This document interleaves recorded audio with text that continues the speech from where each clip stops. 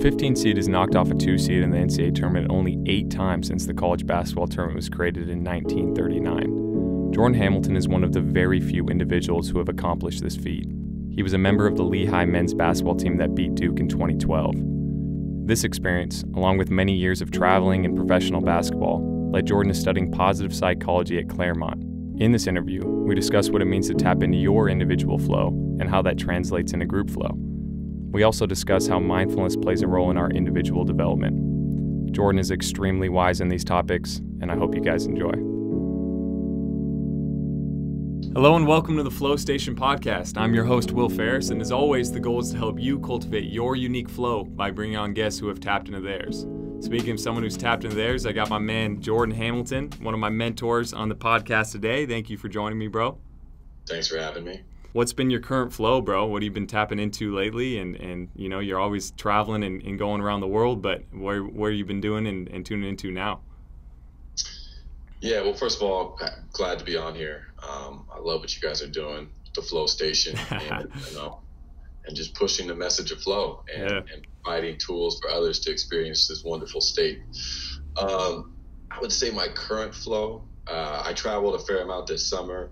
I took some opportunities to get outside, to get into nature, and to do some minor retreats, I'd say. But right now, my flow is group flow. So I've been diving into that construct and breaking it down and identifying subcomponents of how do we facilitate and create this state across different settings more frequently. So that's been my flow of late. Yeah, man. I think we spoke a couple days before we got onto this podcast just about, what are the prerequisites of group flow? And obviously you had to tap into your own unique flow to really understand that at a deeper level. So it'd be cool to hear just kind of your journey to flow and how you've understood this, complex, state over the years and maybe where it all started. Yeah, sure. So I first read and started to discover the concept of flow from I wouldn't even say academic sense, but just reading about it, right? Because previous to that, I'd experienced it. I think we all have at different times, especially athletes. You have those moments where you're locked in and your confidence is high, and at some point you're not even there anymore, right? Mm-hmm. And then in college, I really became interested in the mental side of the game and how do I improve my performance mentally. And that's when I came across the book Flow, and I was like, "Oh, this is it right here. This is why I poop, right? Yeah. It's for this feeling and these moments, and not just a hoop, but in life to have these states and share this state with others. Because I think that, to me, reflecting upon those moments where I've had that collective experience of flow, are some of the most meaningful in my life. So with that in mind, I began to consider and apply some of those principles while I was playing at Lehigh, and also encourage my teammates to do that as well. I was in a position as co-captain where, together collectively with the team, we were able to shape our culture. And there were several moments throughout the season where we were able to enter these states. One in particular, I remember we were playing Williams and Mary, and we were similarly ranked. And we were playing at their place, or at Liberty rather, close to their home court. And something clicked for us in the first half. And by the end of the first half, we were up 40-5. And that's uncommon in a Division I game in any circumstance, let alone two mid-majors going at it. And what happened on the court was we were able to develop this interconnectedness to the point where coaches will talk about playing on a string, right? Where every guy's connected. It's one thing to talk about, it's another thing to actually feel and experience it, where I knew exactly where everyone was on the court. Not only that, I knew where they would be in the next moment. It was a very odd experience, and I remember reflecting on that and considering and wondering, like, what just happened? What went on there? So that and several other experiences in team sports, and then also in conversation. led me to this study. I think in conversation is another point that where you have really deep philosophical conversations where each person is building on an idea. All of a sudden, it's as if you're co-creating these new models, these new ways of thinking, and you almost know exactly what the other person's going to say before they say it. A lot of times these moments come and then they go, rather than stepping back and saying, okay, how did this occur? What were the steps that we took in order to allow this to happen? Because with flow and group flow, it just happens, right? But I think there are certain things that can be done to increase the frequency of the occurrence, if that makes sense. Yeah, for sure. And, I know there's so much trial and error, but one question I have for you is, when you've tapped into these flow experiences, especially at Lehigh, with a team flow, and you guys understand, like, wow, we just hit something that's pretty deep. I think the tendency, at least for me in the past, was like, it's kind of like you said, is like force it, let's get into it again, but it's really an organic feeling. So what are the processes that team went through and you individually, to where you understood, all right, it's not something you force, but what are the little minor things that you can do to put yourself in a better position to be in that state? Yeah, I think, it's not a perfect science, at least not yet. But there are some fundamental requirements, right? One thing that our team had that, further down the line, I learned that research supports as well, is everyone was able to be themselves, right? Where we had a culture where, regardless of where you came from, regardless of how you thought, how you dressed, whatever, you could be yourself. And yeah, you might, guys might joke around, but there was never any attacks on the character of that individual, right? So because of that, there was this freedom and this autonomy, and we were able to build this sense of trust because we really knew who one another was at a fundamental level, So because we established that baseline, what, the term is psychological safety, which is feeling safe to express yourself as you are, feeling safe to fail without the repercussions of being, having your character being damaged from that. So we were able to establish that, and that's one component. Another one is we were all committed to a common goal. So at the beginning of the season, we decided as a team that we wanted to make it past the first round. And I think there's deciding on a common goal, and then there's truly believing in the common goal. And we were fortunate that we had a lot of confidence, both in ourselves and as individuals and one another. We felt like there were 7 guys on the team that against whoever could score 20. And I think we had that. We had at least 7 guys have 20 during the season. So we had a lot of confidence, and I think it's important to extend that confidence beyond yourself to each one another. And that two combination of allowing everyone to be themselves, trusting in one another, having confidence in one another, and then having all that be directed towards a single goal, that's a formula for success, and you can take that model and apply it to whatever team you're playing on. And I believe, and research indicates that will improve performance.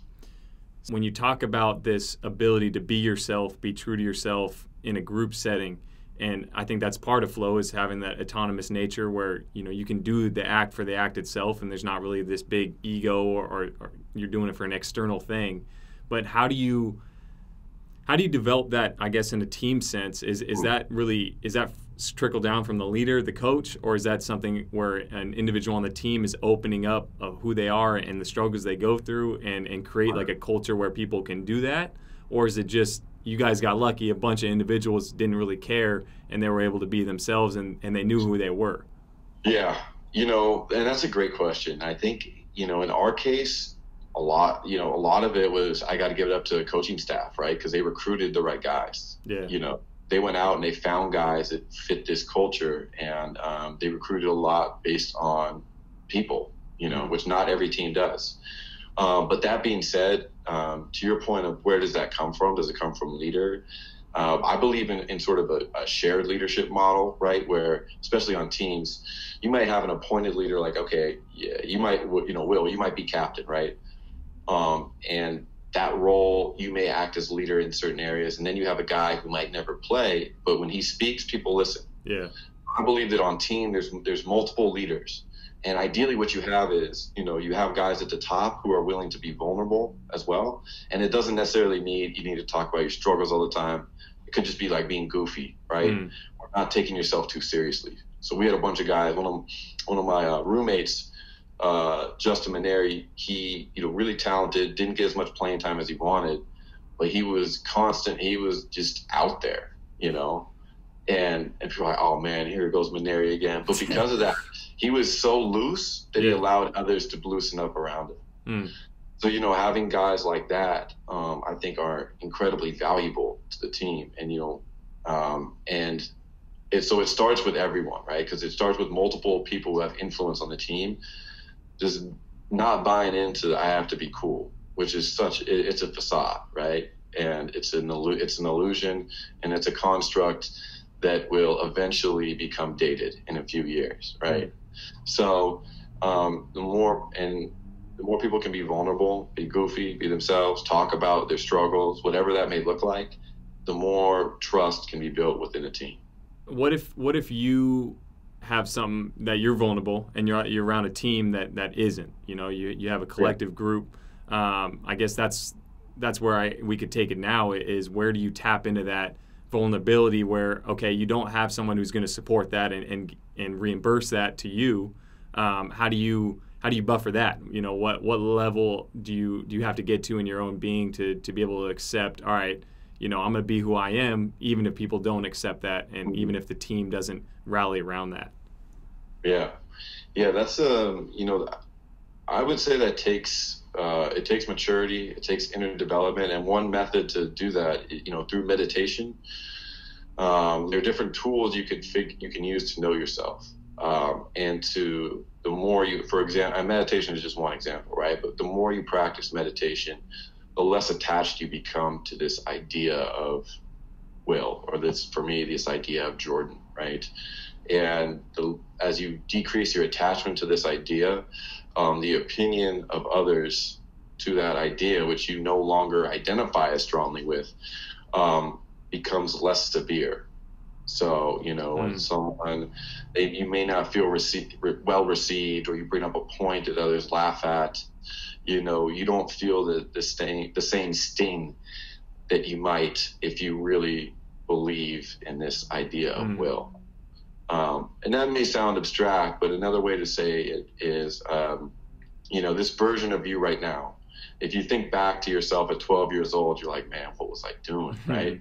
Well, the same thing's going to happen when you're 30 looking back at yourself at 21, right? So if you can understand how that perception changes, you can start to realize that maybe I shouldn't take this version of myself so seriously. Yeah. And maybe I should start to do things that make me happy and that make me fulfilled. And so I think that discovery of finding ways to act, that at the end of the day, you're like, okay, this was me.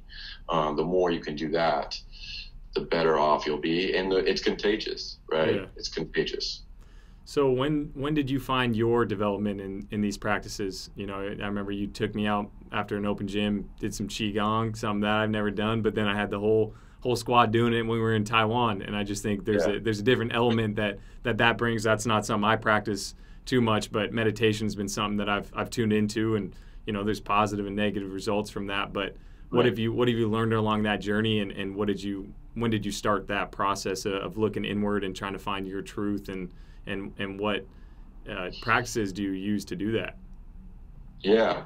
So I really got into this in college. So that's when I started to practice Qigong and different meditations. And what initiated that, as I mentioned, was, my inability to perform consistently. And a lot of that had to do with confidence, anxiety, and really this realization that I have my skill set's the same. Mm-hmm. It's my ability to access my skill set consistently.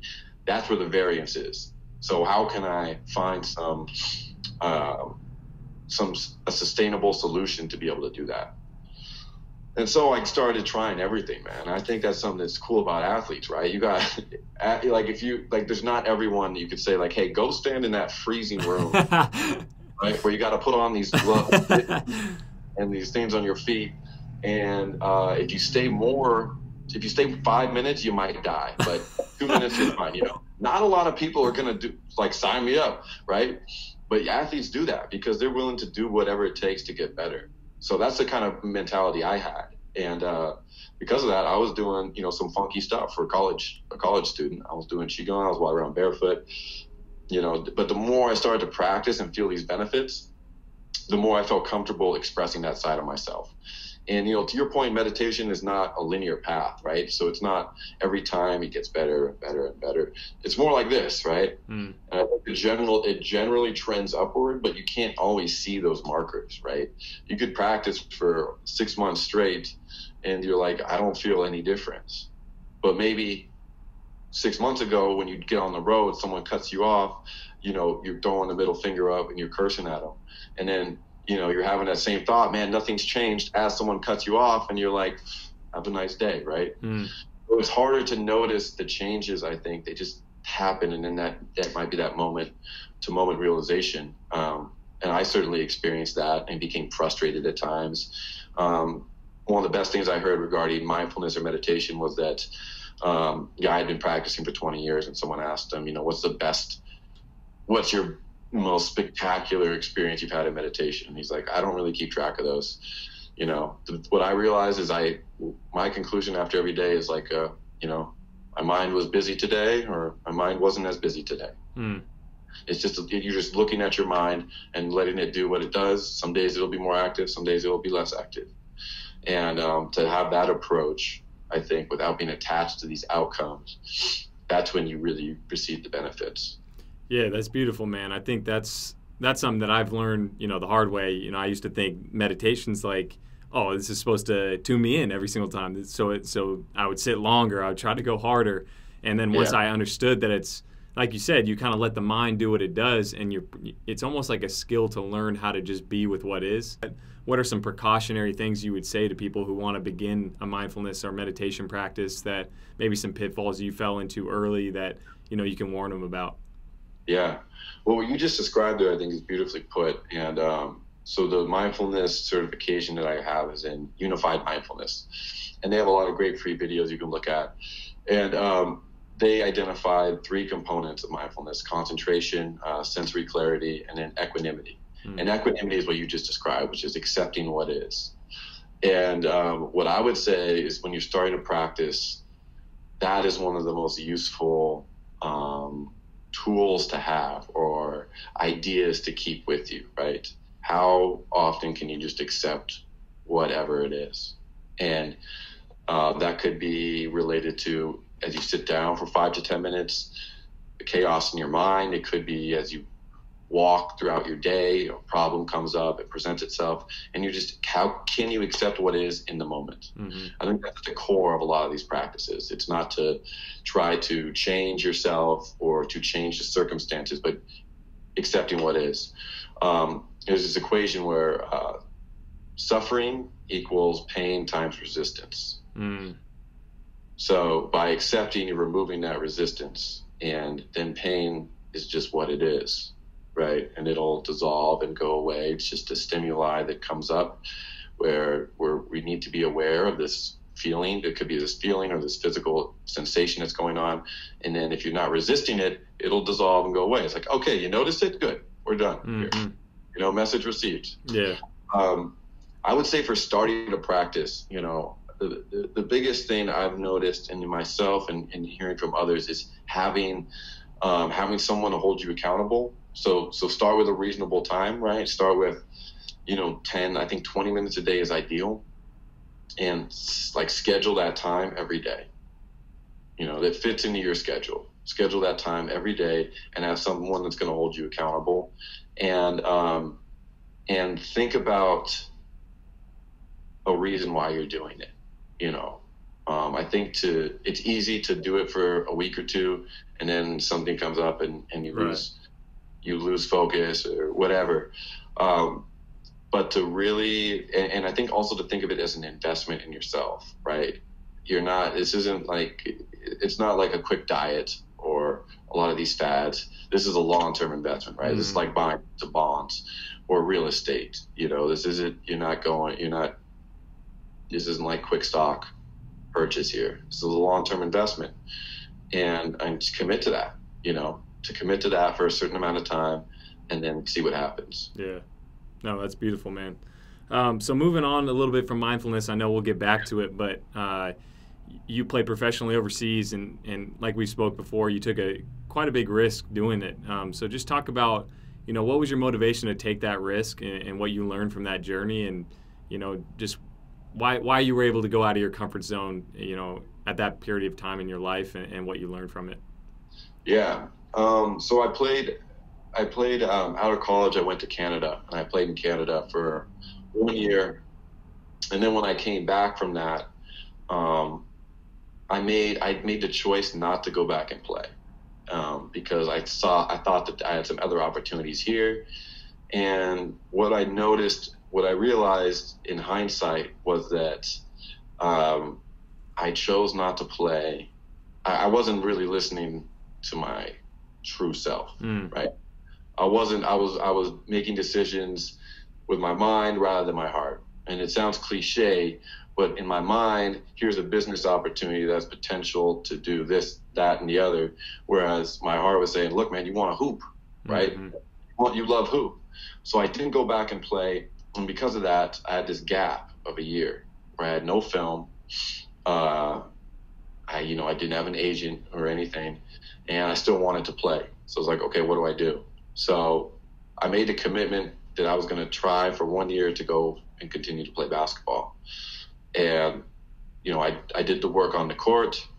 And then I put together my own profile. I had sent out hundreds of emails to teams, right? And then I decided to go stay with my buddy who was in Luxembourg. And part of the reason for the decision was like, I know I want to hoop and I got to do whatever I can to do it. And if I fall on my face, if I don't get a deal, that's okay. But if I don't try right now, I'm going to regret it for the rest of my life. And it's also being able to practice what I preach, right? I also thought forward to being 45, 50 and talking to my kids or coaching. I was coaching at the time as well. And I imagine telling these kids, I'm telling these very talented seventh graders to pursue basketball with everything you've got, right? And to commit fully to this dream, and you'll never have any regrets. And I had to look at myself and be like, am I doing that? Yeah. So it was really based on, I want to walk my talk. So I went over there and ended up staying in my buddy's apartment in Luxembourg, just sleeping on the floor, and was still hitting up teams. I was hitting up teams. I was taking the bus to different tryouts, the train at times, and I was fortunate enough to land a gig and move out and move into my own apartment and hoop, right? And then on that, it was wild as I got the gig because someone got hurt. So my contract was for 8 weeks. I was playing a 4. I'm not a 4. I'm a 2-3. So they're like, yo, you need 15 boards a game. I'm like, okay, right? I didn't get there, but I got close. So after the 8 weeks, they're like, listen, we like you, but we got our guy coming back from an injury. We don't have enough money to pay for you. So I was like, okay. So at this point, I had another 3 weeks on my visa. So basically, I had to find a team in 3 weeks, or I got to go back home. And I had to leave the apartment I was living in. So at this point, I'd connected with an agent. I had film, so I was in a better position.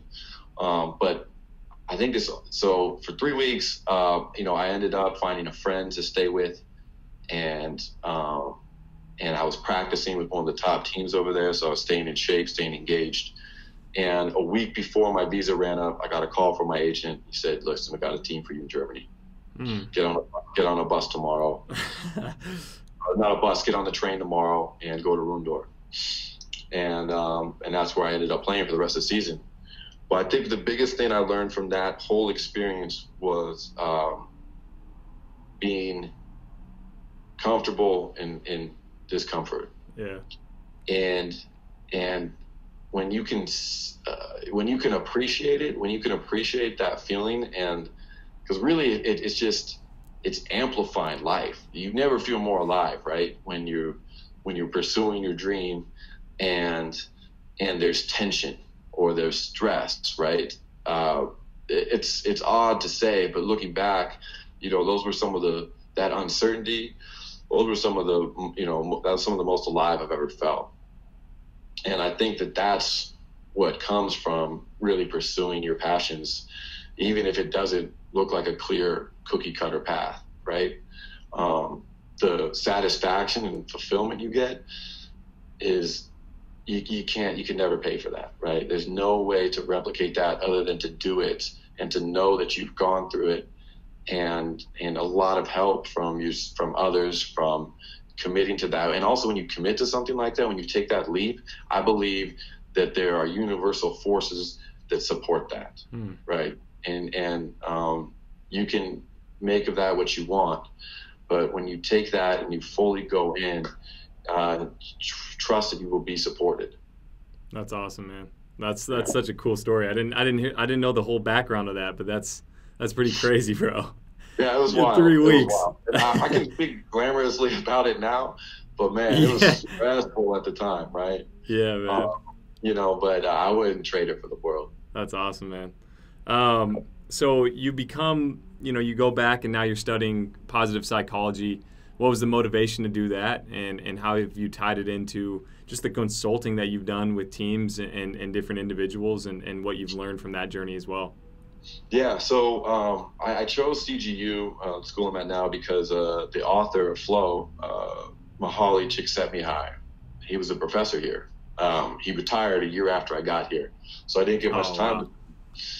Wow. But because of that, the foundation set, and I really wanted to figure out flow, and I wanted to study group flow in particular. I wanted to know what are the underlying constructs that allow this to happen, because I think it's a fundamental human state.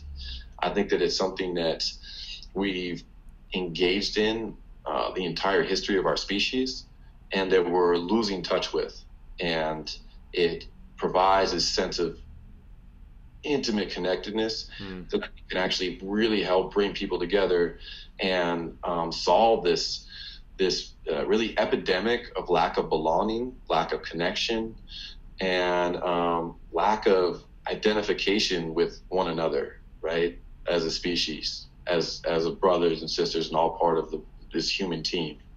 So that's kind of that's the very big picture. And through that, one thing I'm working on now, which is looking at how we can use technology to help identify when we're in this state, right? So in Flow, they're using different biomarkers.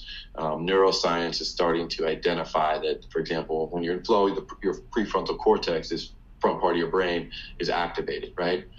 So, looking at in group flow, is that similar, right? What are people's breathing like? Are we all breathing together when we're in that state?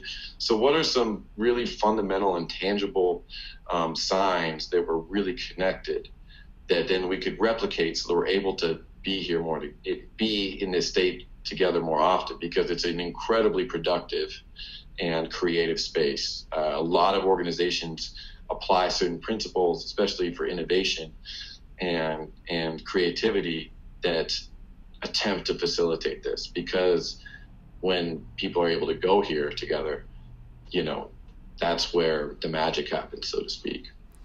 Yeah, and something that I've studied a little bit lately is just the dopamine, serotonin, and those reactions that go on in the brain when we are disconnected or when we are connected. And there's so many distractions that we have now, phones, social media. Right. Do you feel like that's been something that's inhibited flow in a variety of ways in the individual and also in a group setting?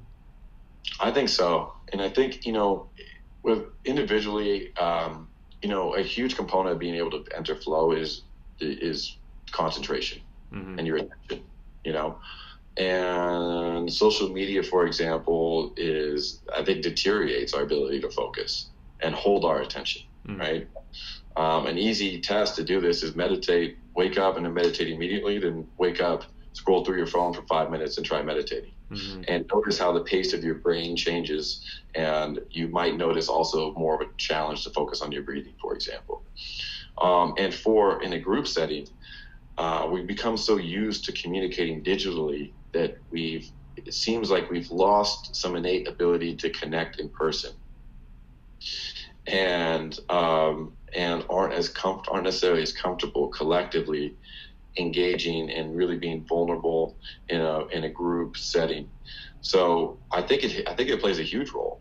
And in my opinion, something, as you look into the future, you look at where the gap's going to be, right, in the skill sets of basically in the skill sets of humans. And this could be applied to, what type of career you want to have, what do you want to do, how do you want to solve problems. I think a huge gap is going to be in social skills and social awareness.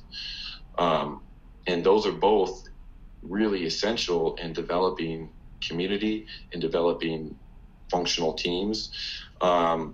So by, stepping away, or at least starting to acknowledge how our interaction with social media might be affecting us in their aspects of our lives, I think that's the first step. I'm not saying delete your accounts, go into the woods, or start a cult. But what I'm suggesting is that just becoming aware of how that might be interfering with your ability to connect. Yeah, that's very well put. And I know you've been consulting with teams about group flow, and we before, a couple days ago we talked about, teams like the Golden State Warriors when they see a guy that's going off like Steph, and right. Then the group's duty is to keep that guy going and have group facilitators like Draymond Green who feed him the ball and get the ball moving. What does that take for a team to really embody that group flow and to have guys who are willing to be facilitators that may not get the credit at the end of the day, but they're there to keep the flow going, and what that means in the long run? I mean, that's a great point. And I think it comes down to, in order to be really successful collectively, there has to be some sacrifice of ego.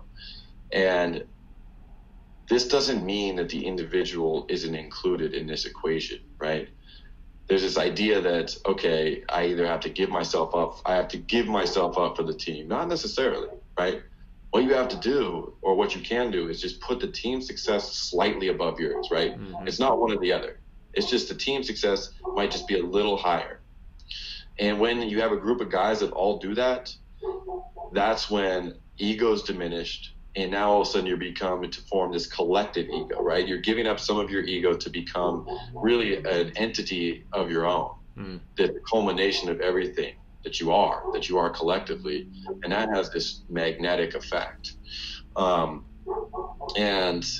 to that end, a lot of that can be boiled down to this belief that if you guys are successful collectively, everyone wins. An example is on the Lehigh team, right? Everyone that wanted to play overseas did. Right? Everyone that wanted a contract did, because everyone knew about us, because we were successful as a team. I averaged, I think, 6 points, 2 rebounds. My numbers weren't great, but everyone knew about me because of what we did, what we accomplished. And I think those roles, those Draymond Greens, are becoming increasingly valued. You looked at how he got paid, right, the other day, right? Look at his numbers. It doesn't make sense to someone that doesn't know the context of the game. And you could have mapped that across to whatever it is, whether it's business, it's a different sport, you're in music. Having someone that is aware of how to increase the effectiveness of the team at any given moment, of knowing what to do to make people around them better, is invaluable. And that's why guys like that's why PJ Tucker is on the U.S. Olympic team right now, right? Because he's recognized by the best coaches. There's no doubt that Pop's like, yeah, that guy. Yeah. Right? Because he's instrumental to his team's success. So there's more recognition of that. And I think it takes some adjusting, because we're so used in this culture to think of, to put our individual needs first, and to strive that it takes some readjusting of how we're perceiving ourselves and the world around us to adjust to that. But the shift's happening. while, everybody might have a different role on a team or, in their life. Some people might have to score more points, or some people might have to, assist the ball more, rebound more. But I think everybody can be a group facilitator and flow. So what is kind of like a prerequisite, I guess, for the individual to tap into that team flow? And how does the mental wellness and well-being tie into that? Yeah. So, I do sort of two different streams of consulting that are really the same, right? Performance and then mental wellness. And both have, so mental wellness, the research indicates there are really two fundamental components or deficiencies that relate to, that cause some of these, depression, anxiety, and that, may or may not, there's a lot, obviously it's very complex, right? There's neurochemistry that is a huge factor as well. But two huge aspects are, one, lack of resources, internal resources to be able to cope with stress. So not having the skills necessary to deal with the challenges of life. And then two is not feeling like you belong. So those are two huge fundamental components that dictate how, our mental wellness or how well we're able to integrate. And I think like a huge focus is, for someone who wants to be a facilitator, is how can you help people cope with challenges? How can you cope with challenges, and how can you facilitate a sense of belonging amongst your group, right? And that goes back to some of the vulnerability we're talking about. Mm-hmm. I'm vulnerable. Now, people are like, hey, you know what? I felt weird like that too. And they may not say anything, but now all of a sudden they're like, there's a sense of belonging at a very fundamental level that can be established. Roofing, even if it's being weird, like, oh, I think some weird stuff sometimes. You know what I mean? He just said it. That's the way to get that fundamental level. And to do that requires a level of social awareness. It requires that you're able to step outside of yourself, outside of your own insecurities, your own challenges, your own ego, get out of your own way and consider, okay, what do other people around me need? Or how can I, one of the best, really philosophies that anyone had mentioned to me is a mentor of mine said, you can ask yourself, there's two questions, two ways you can walk through life. One is to think of, how does the room affect me, or how can I affect the room? And this is in reference to walking into any space. And one is, you walk into a room and you're like, man, I don't like the vibes of this people, or I don't want to do this. And the other one would be like walk into the room. Okay, how can I change the environment around me? How can I uplift it to create a more positive experience for myself and for others? And I think it's that second approach that anyone is capable of, and anyone is capable of developing social awareness. It just requires the effort and the ability to step outside of yourself. Yeah, that's beautiful, man. That's really cool. So yeah, I mean, we've hit on a bunch of different things, mindfulness and different ways to tap into group flow. But let's talk about you a little bit. What's maybe one peak performance that you feel like you've had, over your career in hoops, or anything outside of hoops that you feel like you tap deeply into the flow and is really, obviously you have passion for this topic, you have passion for what flow is. What's one thing that really pushed you to pursue it? Yeah, man, wow. Okay. There's a lot of directions we can go here. We've been talking a lot about hoop. So what I'll say is, what comes up for me is this moment when I played, it was over the summer, in college, and I was back in Seattle. And I was playing open gym at Seattle SPU. And I was working on my game. And I've been putting in a lot of work, working on these very fundamental details and specific aspects. And I remember going out on the court that day, and it was as if all that work had integrated. And I remember when I was playing, it was as if I was no longer conducting this vessel, right? All the skills and everything was within me was communicating flawlessly on its own. And time was slowed down. So I was able to execute these moves that I've been practicing, right? They just came up. It wasn't intentional. It came up at the right time. And it was when these odd moments where time seems to be stretched, right? Where the defender, you already know that you're going in one way, and you know that they're going to go over. I'm watching them, and I can see them as soon as they start to move, and I shift. And then it's time, right? Time is relative. And when you're really focused and concentrated and you're in a state of flow, you're able to play with time in a weird way. So that was when I was like, and I had similar experiences, but that was when I was starting to learn more about the mind. And that's when it clicked, like, yo, this is possible. And since then, recently, and now that basketball's over, it's through speaking and podcasting and still hooping, right? I still get buckets, but it's stepping in front of others and these moments of where I don't even really know what I'm saying, right? And trusting that the information I have inside will come out. I've been tuning into your podcast. You've been putting out. You guys have 5 episodes now. It's called About Being Alive. I'll leave the link in my description. Very cool. Always starts with a little mindfulness technique or practice. So if people who want to get started on their practice, they can learn from you guys. And then you guys go into positive psychology, different elements and things that I've been able to take and upgrade myself. So, what inspired starting the podcast, and what do you hope to provide for people that tune in? I've been thinking about it for a while, and then I was walking through campus one day, and I walked by a room, and I stopped. I looked back, and it was a studio. And so I walked in and talked to my man Anthony in there. I was like, "What's going on?" He was like, we do podcasts." I was like, "Oh, really? Can I do one?" He's like, "Yeah, sure." So that's kind of how it started. And my buddy Jason and I, we worked together on a few projects, and we both considered different avenues of kind of spreading the word of what we do, and it just came together, and it's so much fun. We're still learning. I feel like we're getting better every time. And it's a great exercise for us, and hopefully, it provides some value to listeners. Yeah, definitely, man. Really appreciate you coming on and spreading your wisdom. Hopefully, they go check out your podcast as well, and we have you on again. Thanks, man. Yeah, I'll just say, check out the podcast About Being Alive. It's on iTunes. If you have any questions about that, we take questions from listeners. You can find me on IG at Jordan Hamilton 0.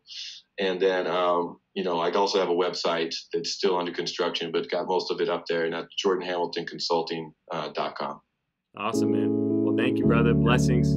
It's always a pleasure to hear what you're up to, and the insights that you give me. Always, something to work on. So thank you very much, man. Appreciate you, man. Appreciate what you're doing, and enjoy Chelan. Thank you guys for tuning into the Flow Station podcast. If you enjoyed it, please rate it, share with your friends, and follow us on Instagram at Flow Station Podcast or Twitter at The Flow Station. More content on the way, more guests, and more flowing to do. Appreciate you guys. Have a good one.